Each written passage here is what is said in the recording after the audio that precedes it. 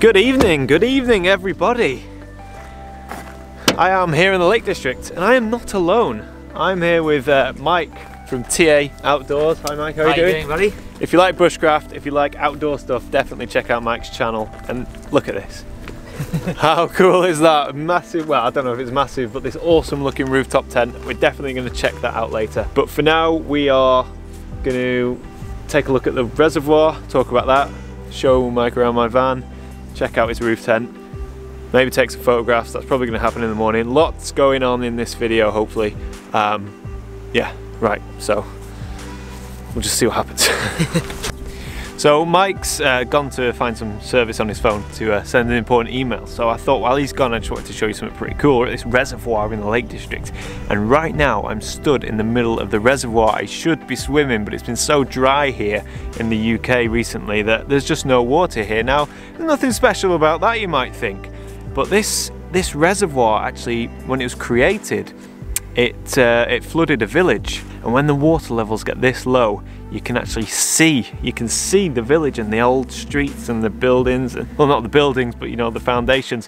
And I think that's really cool. So I can't really show you from here, but hang on.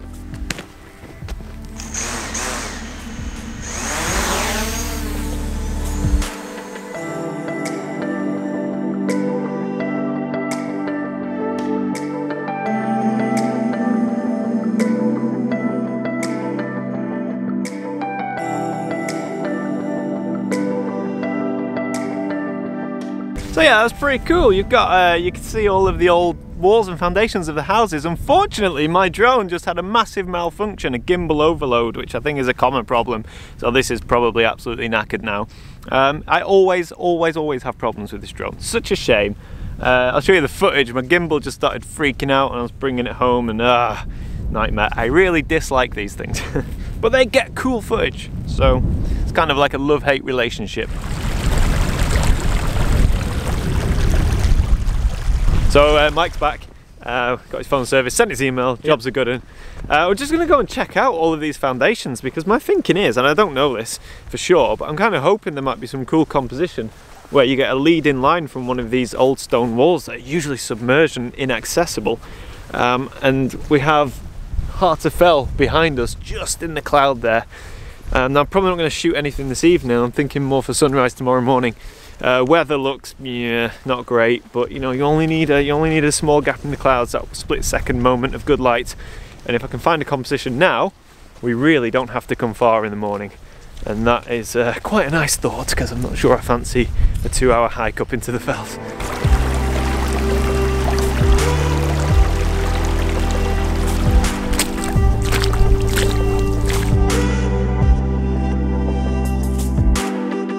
Now this has piqued my interest. See that wall there?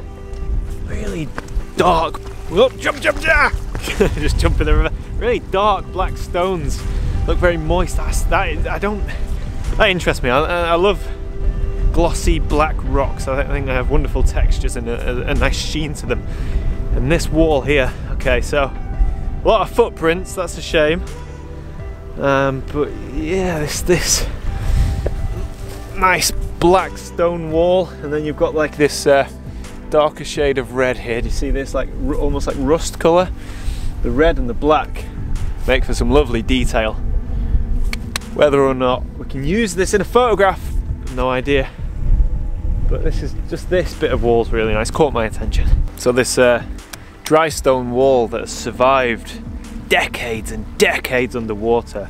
It's not, you know, it's beautiful. It's in perfect structure, and if you look, you can find history in this dry stone wall. If we look just here, you can see a packet of crisps, which must be from when the village was a thriving community.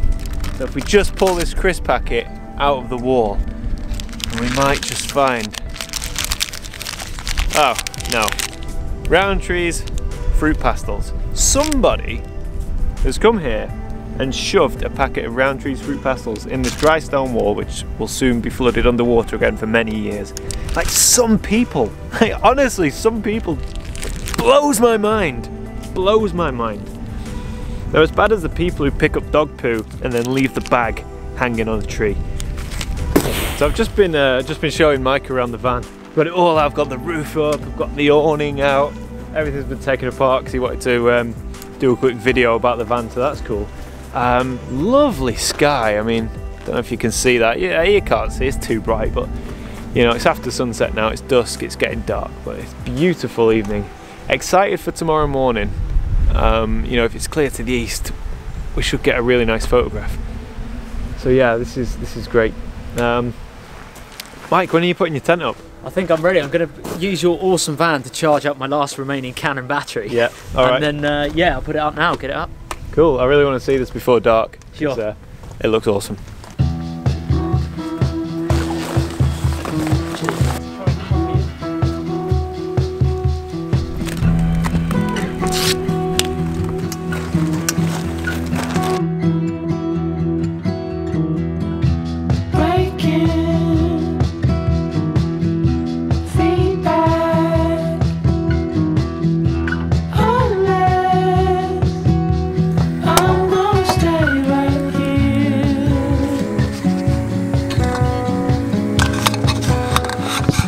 Okay, so that is Mike's rooftop tent all set up. It looks awesome, but it's too dark for me to do any kind of filming or to show you around. So what I'm gonna do is either one of two things. Show you the rooftop tent tomorrow and look at it and all that sort of stuff. Or I might do a separate video comparing the rooftop tent to the van, like a, you know, rooftop tent versus camper van or something like that. I think that would be a cool idea. But I don't know. But what I do know is we are gonna get up for sunrise tomorrow morning, and we're going to go for a hike and get a nice overlooking vantage point of this reservoir, which is, you know, really low and sort of brings out all this different character to the area, I think. So quite looking forward to that. We're just going to have some food, relax for a bit, and hopefully get a good night's sleep. So yeah, very much looking forward to tomorrow morning, feeling optimistic for the conditions. Fingers crossed we'll get an image. Yeah, but I'm starving, so we need to eat some food.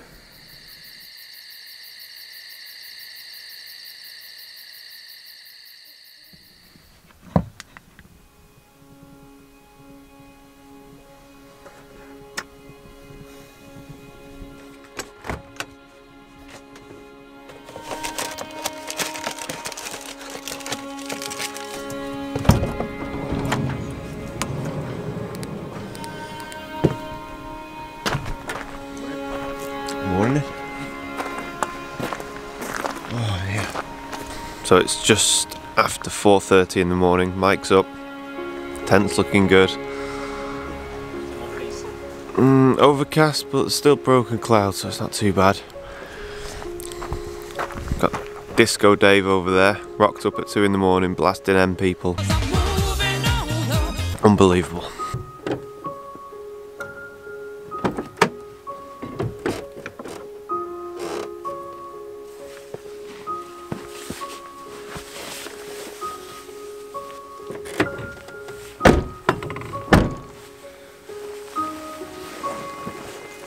So that's us ready to go now. We're not going far. It's still early, we've got half an hour until sunrise, so we're just gonna hike up a nearby fell. I'm gonna go as high. Sorry, I'm just trying to undo a gate. I'm at the wrong end. We're gonna go as high as we wanna go until we get a good vantage point, a good overview of the lake. Conditions wise, gotta be honest, it's looking disappointing. Very, very low cloud and lots of it. On the plus side, there's not too much wind and the cloud does have texture and definition, so there's always that chance of a break. You can see it behind me there above my head. So, you know, if a bit of light does break through, it could be really nice. But I'm not holding my breath. Still, I shan't complain because it's really nice to be out this early in the morning. It has kind of been ruined by Disco Dave and his mobile rave at 2 in the morning. But for now, we're going to hike up this hill and hopefully get a lovely photograph at sunrise. We'll see.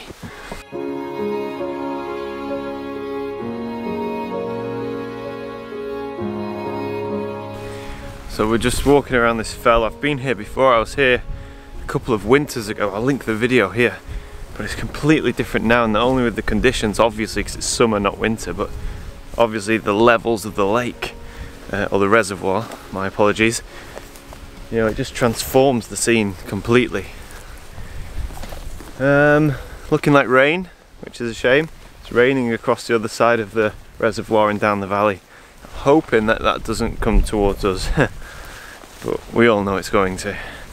It's just, you know, it can actually create for amazing conditions photographically. Get a bit of drama, get a rainstorm passing through. That could be cool. We're just heading towards like a knot on the hill, a high point. Hoping to get a lovely view down the valley of this island. There's this gorgeous island, and normally you can just see a part of the island, so it looks like a perfectly round island with trees, but now because the water levels are so low, the island's taken on a whole new shape, and I find that fascinating, I really do. You can just see it over my shoulder there, this island here. Normally you can't see all of that, so that's cool. So yeah, I think we'll set up around here. You can see the rain coming in, and wait and hope for light. If we don't get light, maybe we'll get a bit of drama.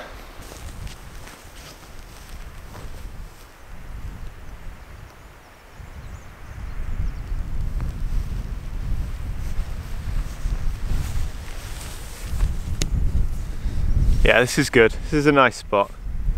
Loads of atmosphere in the air at the minute, so if we don't get light, we should still get a nice dramatic photograph. Alright, I'm going to set up.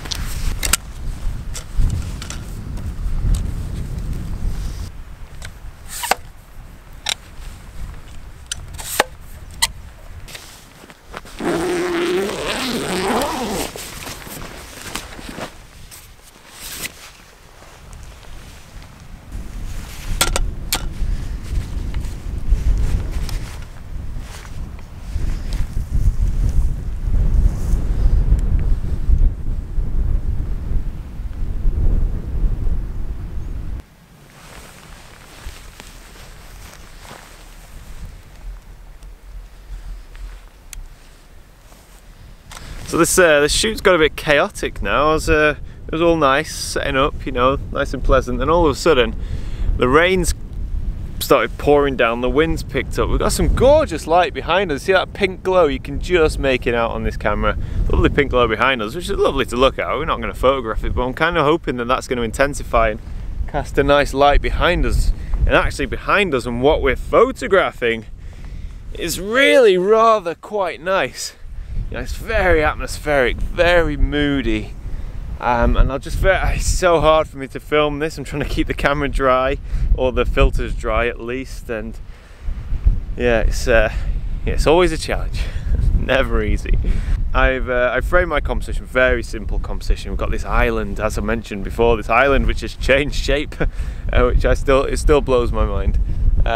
Just that island now. I'm essentially just doing a wide shot, framing those, but what it's all about is the weather and the rain's coming in over the fells on this side, and it's lovely and dramatic and quite moody, and it really makes the image because at the minute there's no light.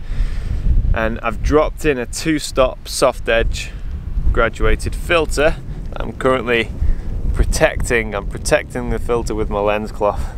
I don't think it's working very well, if I'm honest. And yeah, it's just a simple composition. I've kind of shot very similar before from around this location, but in winter in snow, and it's nice to see it. You know, it's nice to come back to familiar locations in different conditions, and that's what we're doing here.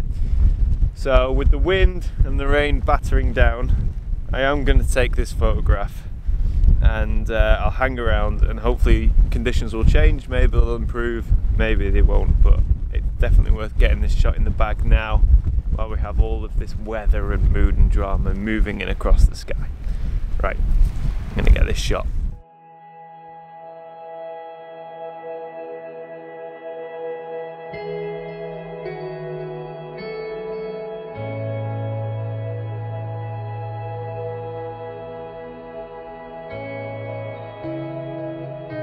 F11, focusing on the island, ISO 100, 2-second timer to stop shake, 1-second exposure. That's it, job's a good one.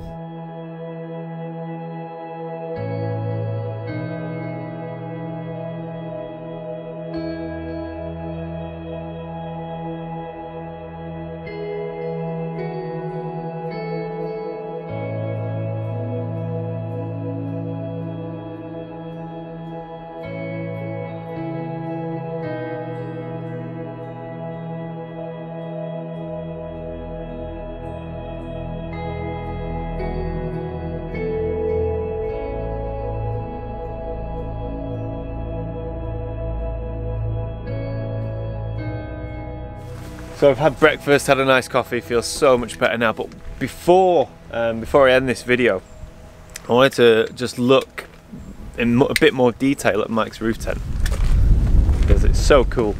Yeah, and I was thinking, like, I've got my camper van, and I was kind of thinking of maybe doing like a camper van versus roof tent video, but I don't know enough about the roof tent to really do any kind of comparison. But from a practical standpoint, so my camper van is like awesome for landscape photography, it's undeniable.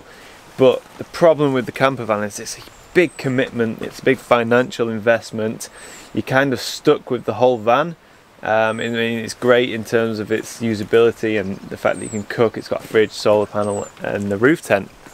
But if you just want to get down to the meat and bones of it, which essentially is being able to sleep on location or as close to location as you can be. Don't get me wrong, camping, wild camping is great, but not always practical.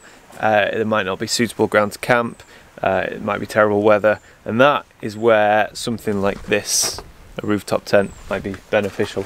What do you think? Yeah, I mean, it's great for that sort of thing because you can just you can move quickly as well. You just fold it up and you can move, whereas obviously when you're hiking, if the bad weather comes in, you really are quite stuffed, especially if you're high up. But where you're here, if the bad weather comes in, A, you'll be okay in the tent, but B, you can just fold it up in 5 minutes and drive off to a different location fairly quickly. Yeah, and it looks amazing. It does, yeah. It does look good, yeah. It looks so cool. It looks so alien in the UK. We don't have these in the UK. Where's this one from? This is from Nova Scotia in Canada. It's the Sundog X, it's called. I think it's their smaller model. But yeah, they're hugely popular over in the US and Canada, but over here they're rare to see, aren't they? And can you put this on any car, or do you need to be on a big truck? Yeah, depending on the weight restrictions of your car, most of them, you know, something like this with the truck is definitely going to be able to take it. It could take a 1.1 ton payload, so it could definitely take a tent like that. So with a van like mine, as good as it is, you know, you're looking at anywhere from 20 to 40 grand for a van like this. And then obviously you can buy a tent for 100 quid and you can just go and camp in a field, but it's very, very restricted. Something like this, how much is this going to cost? So this would be roughly $2,500 Canadian dollars. So, you know, probably under £2,000 UK. Plus shipping. Plus shipping, yeah. I don't know if these guys ship to the UK. They certainly ship around the US and Canada. Import duty. Oh yeah, yeah. Customs charges. You're probably looking at between two and 2.5 grand for something like this. Yeah. But the benefits are it's portable, so you can take it off. Yeah, and you can put them on a trailer.